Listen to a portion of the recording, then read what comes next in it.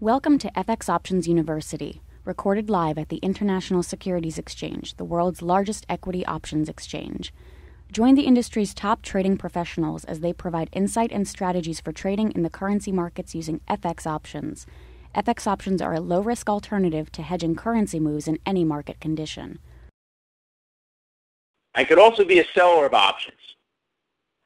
If I'm a seller of options, now I'm going to get obligations.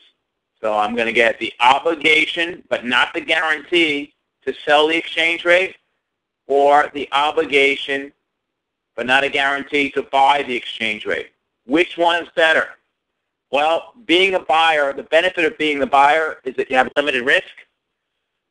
Being the seller, the benefit there is you're targeting income. So if the market doesn't move, the sellers are going to be better off. The market makes a bigger move, the buyers are better off. That's a simple way to look at it. Getting back to options having rights and obligations.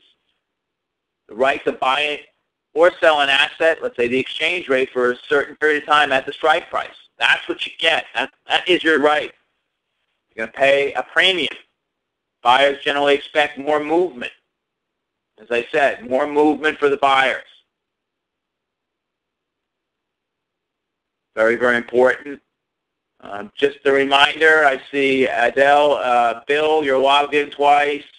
Be careful because that could cause some conflicts for you. Looks like everybody else is okay. That's good. So rights and obligations. Buyer has rights. The seller has obligations. Buyers pay premiums. Sellers are targeting income. Buyers expect more movement. Sellers expect less movement. So I think I just went through this. The seller is targeting income. They're getting an obligation. They're going to receive a premium, and sellers are expecting less movement in the future. Premiums are multiplied by $100. So if you see a currency option that's priced at $1.50, that cost to you per contract is going to be $150. Who determines these prices? Well, I'm going to go through a little bit about that next week when I present my How Do Option Orders Affect FX Options Prices, and the date on that is February 2nd.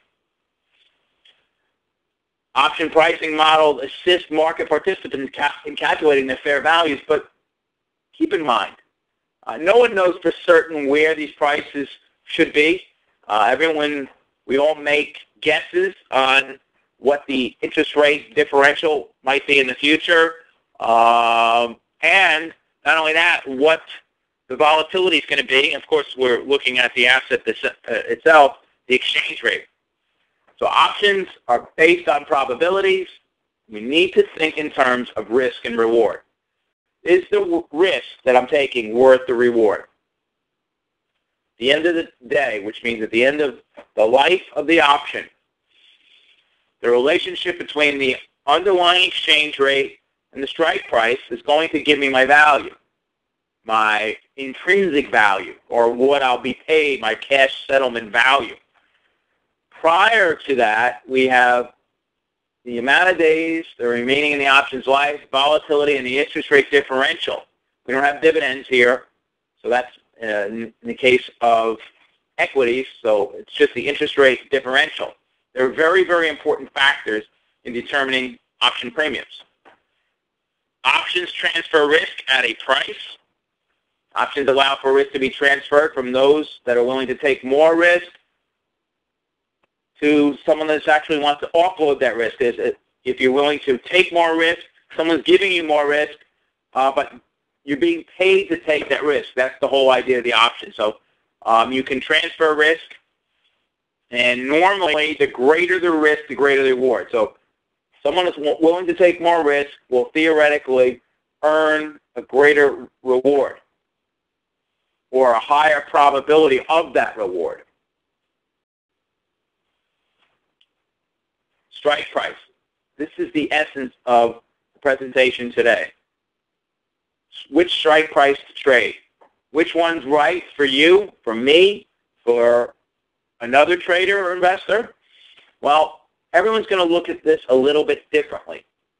So let's just say that we're trading in November or December, doesn't matter, and we're looking at a January 105 call.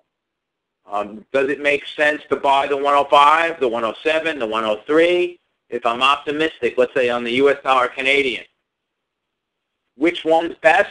It's going to depend on your view of the options market. Meaning, if you want an option that will move very much like the spot exchange rate, you might want to buy an in-the-money option. If you want to buy one that's going to move moderately, you might buy an at-the-money option.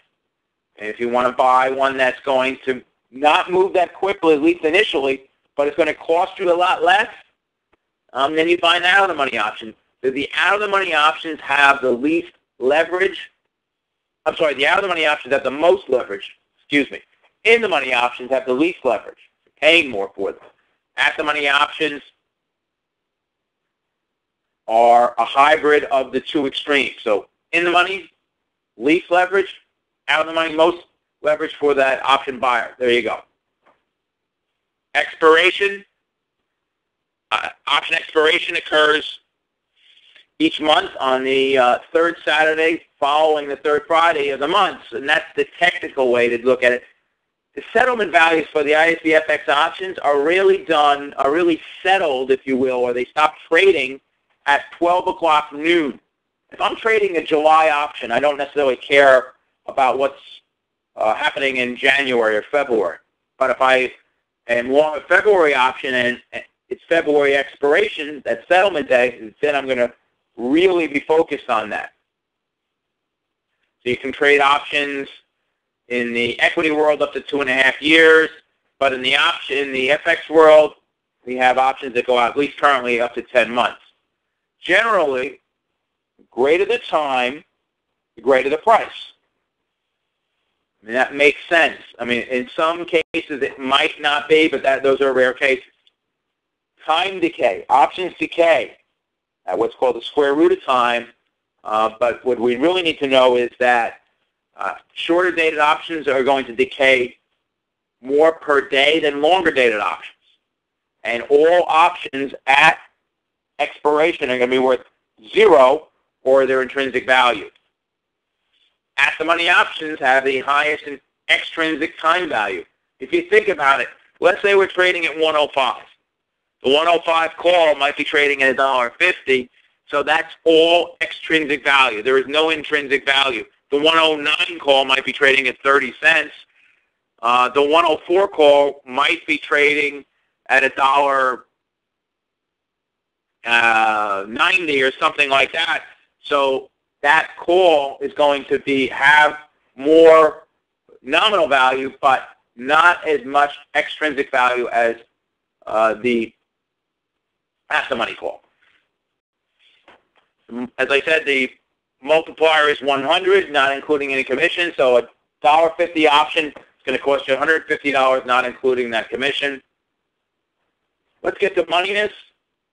The term, according to Wikipedia, to which a derivative, measure to which of the degree to which a derivative is likely to have a positive monetary value at its expiration in a risk-neutral measure. It can be measured in percentage, probability, or in standard deviation. Another way to look at it is the greater the likelihood the option expiring the money, the higher the delta.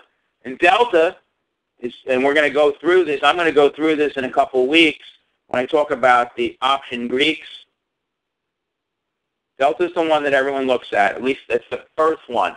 The rate of change of the option as compared to the rate of change, as compared to 1 unit change in the underlying. Deep in the money options have higher deltas. Far out of the money options have very low deltas. Greater the delta, the greater the price. Lower the delta, lower the price. Thank you for participating in this week's session. Please join us again next week. Get trading ideas, exchange rates, webinars, news, and commentary. Visit www.fxoptions.com. ISE FX options can be easily traded through all options-enabled brokerage accounts. These exchange-listed securities are cash-settled in U.S. dollars and have a European-style exercise.